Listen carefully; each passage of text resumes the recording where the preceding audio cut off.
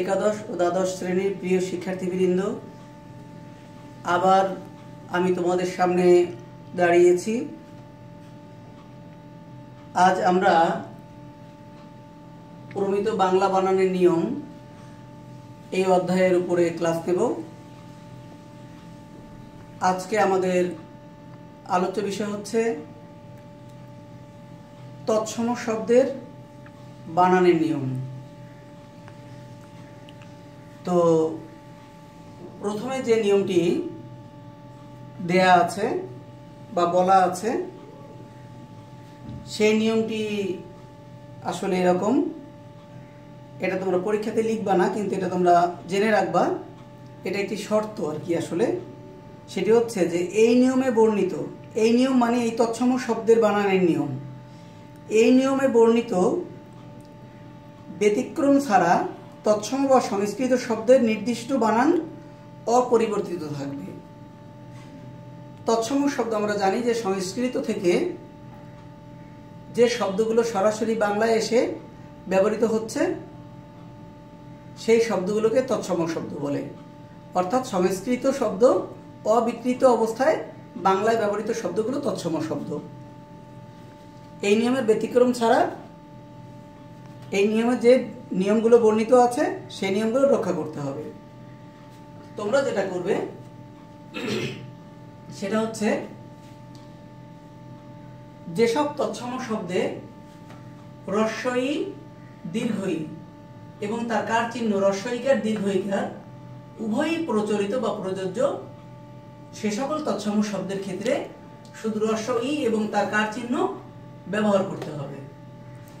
যেমন কিংবদন্তি, এই কিংবদন্তি শব্দটিতে আমরা ব্যবহার করেছি রস্বইকার, কিন্তু রস্বইকার এবং দীর্ঘইকার দুটোই প্রচলিত বা প্রযোজ্য, কিন্তু সেক্ষেত্রে আমাদের রস্বইকার ব্যবহার করতে হবে, দীর্ঘইকার ব্যবহার করা যাবে না। অনুরূপ শ্রেণী, শ্রেণী বানানে রস্বইকার দীর্ঘইকার দুটোই প্রযোজ্য ছিল, এখন শুধু রস্বইকার ব্যবহার করতে হবে। অনুরূপ ধরনী ইত্যাদি যে শব্দগুলো আছে আরো, তো এ হলো একটা। এছাড়া যে সকল তৎসম শব্দে রস্বউ দীর্ঘউ বা তার কার চিহ্ন রস্বউকার এবং দীর্ঘউকার উভয় প্রযোজ্য বা প্রচলিত, সে সকল ক্ষেত্রে শুধু তাদের রস্ব রূপটা ব্যবহৃত হবে, অর্থাৎ রস্বউ এবং তার কার চিহ্ন ব্যবহৃত হবে। যেমন উষা, উষা বানানে খেয়াল করে দেখবা যে আমরা আগে লিখতাম দীর্ঘ উকার দিয়ে, কিন্তু এখন লিখতে হবে রস্ব উকার দিয়ে। রস্বউ মূর্ধন্য ষায়কার উষা।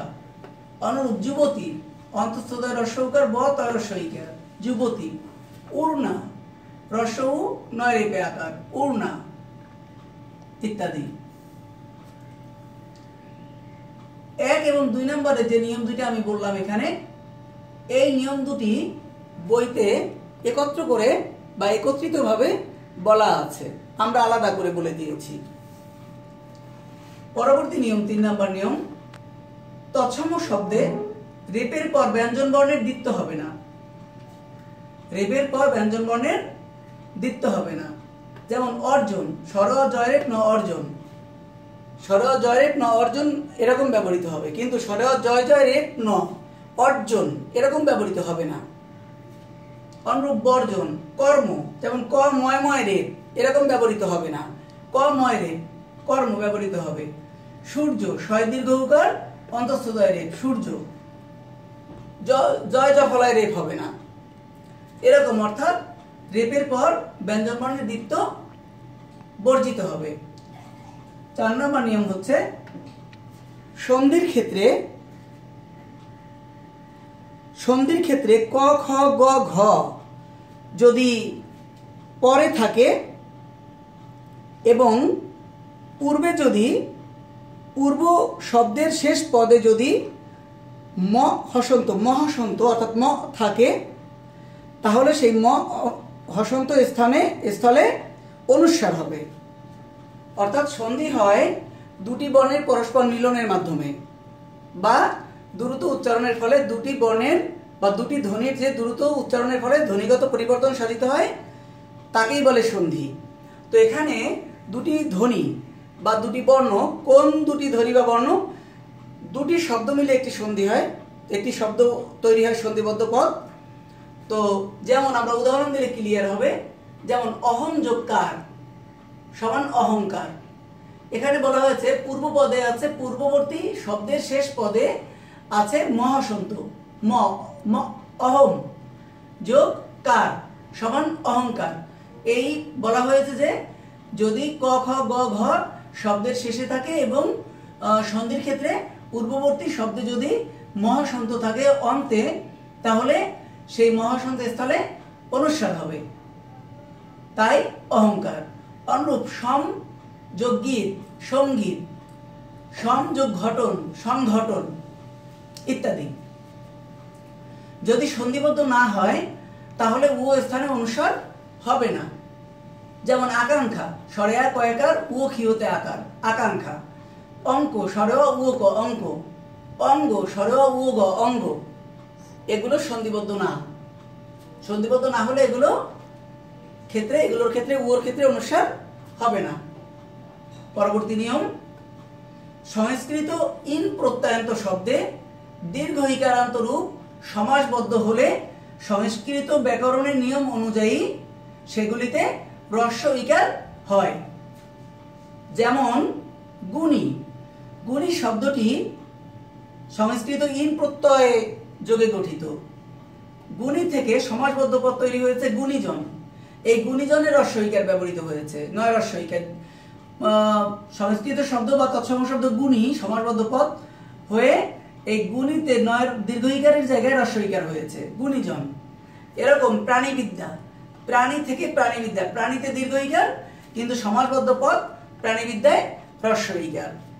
অনুরূপ মন্ত্রী থেকে মন্ত্রী পরিষদ, মন্ত্রীতে দীর্ঘ ইকার কিন্তু মন্ত্রী পরিষদে মন্ত্রীতে হ্রস্ব ইকার মন্ত্রী পরিষদে। তো তবে একটা ব্যাপার মনে রাখতে হবে যে এই শব্দগুলোর ক্ষেত্রে সমাসবদ্ধ রূপে দীর্ঘ ইকারের ব্যবহারও চলতে পারে, অর্থাৎ হ্রস্ব ইকার দীর্ঘ ইকার দুটোই চলবে, তবে আমরা হ্রস্ব ইকারই ব্যবহার করব। দীর্ঘ ইকারও চলতে পারে, যেমন গুণীতে গুণীজন, গুণীজনেও দীর্ঘ ইকার ব্যবহার করা হয়েছে। প্রাণী থেকে প্রাণীবিদ্যা, সেখানেও দীর্ঘ ইকার ব্যবহার করা হয়েছে। মন্ত্রী থেকে মন্ত্রী পরিষদ, সেখানেও দীর্ঘ ইকার ব্যবহার করা হয়েছে। দুটোই চলতে পারে, তবে আমরা দুটো চালাবো না। আমরা ইন প্রত্যয়ান্ত শব্দে দীর্ঘ ইকার থাকলে সমাসবদ্ধ পদে আমরা হ্রস্ব ইকার ব্যবহার করব। সেক্ষেত্রে গুণীজন, প্রাণীবিদ্যা, মন্ত্রী পরিষদ এই শব্দগুলোতে আমরা হ্রস্ব ইকার ব্যবহার করব। প্রিয় শিক্ষার্থীবৃন্দ, পরবর্তী নিয়মে দেখো, সংস্কৃত ইন প্রত্যয়ান্ত শব্দের সঙ্গে তয়বা ও তা প্রত্যয় যুক্ত হলে হ্রস্ব ইকার হবে। সংস্কৃত ইন প্রত্যয়ান্ত শব্দের সঙ্গে যদি তয়বা প্রত্যয় এবং তা প্রত্যয় যুক্ত হয় তাহলে হ্রস্ব ইকার হবে। যেমন মন্ত্রী ইন প্রত্যয়ান্ত শব্দ, এর সাথে তয়বা প্রত্যয় যুক্ত হয়ে হয়েছে মন্ত্রিত্ব। দায়ী শব্দটি ইন প্রত্যয়ান্ত, এর সাথে তয়বা যুক্ত হয়ে হয়েছে দায়িত্ব। অনুরূপ প্রতিযোগী, প্রতিযোগিতে দীর্ঘ ইকার কিন্তু এই প্রতিযোগী শব্দটি ইন প্রত্যয়ান্ত, এর সাথে তা প্রত্যয় যুক্ত হয়েছে, তাই প্রতিযোগী শব্দের দীর্ঘ ইকার হ্রস্ব ইকার হয়ে গেছে প্রতিযোগিতা। অনুরূপ সহযোগী হয়েছে সহযোগিতা, সহযোগিতা দ্বয় হ্রস্ব ইকার হয়েছে।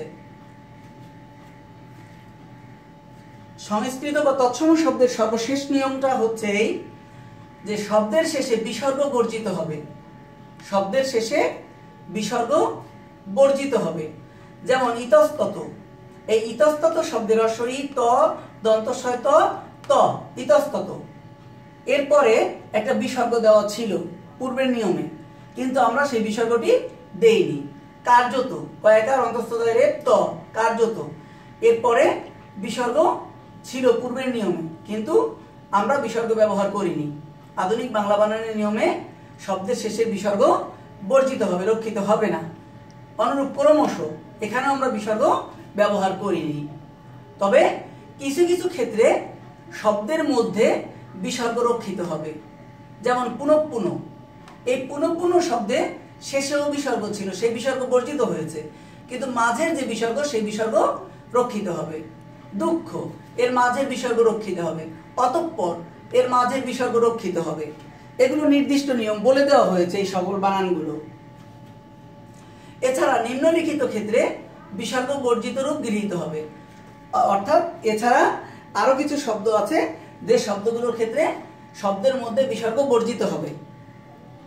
যেমন দুস্থ, নিস্তব্ধ, নিস্পৃহ, নিঃশ্বাস, এই শব্দগুলোর মাঝে যে বিসর্গ ছিল সেই বিসর্গগুলো বর্জিত হয়েছে। প্রিয় শিক্ষার্থীবৃন্দ, এই বিসর্গের ক্ষেত্রে আমরা এটা মনে রাখবো যে শব্দের শেষে বিসর্গ বর্জিত হবে, তবে কিছু কিছু ক্ষেত্রে শব্দের মধ্যে বিসর্গ রক্ষিত হতে পারে বা রক্ষিত হবে। সেক্ষেত্রে যেমন পুনঃ পুনঃ, দুঃখ, অতঃপর, এরকম নির্দিষ্ট কয়েকটি শব্দই পাওয়া যায় যার মাঝে বিসর্গ রক্ষিত হয়েছে, আর বাকি সব শব্দের মধ্যে বিসর্গ এবং শব্দের শেষে বিসর্গ বর্জিত হয়েছে। প্রিয় শিক্ষার্থীবৃন্দ, আমরা পরবর্তী ক্লাসে অতৎসম শব্দের বাংলা বানানের নিয়ম নিয়ে আলোচনা করব। আজ আমরা এ পর্যন্তই রাখবো। আজ আমরা শেখালাম প্রমিত বাংলা বানানের নিয়মের তৎসম শব্দের বাংলা বানানের নিয়ম। তোমরা এগুলো বাসায় বসে চর্চা করবে, পড়বে এবং প্র্যাকটিস করবে, তাহলে তোমরা সফলতা লাভ করতে পারবে। ধন্যবাদ সবাইকে।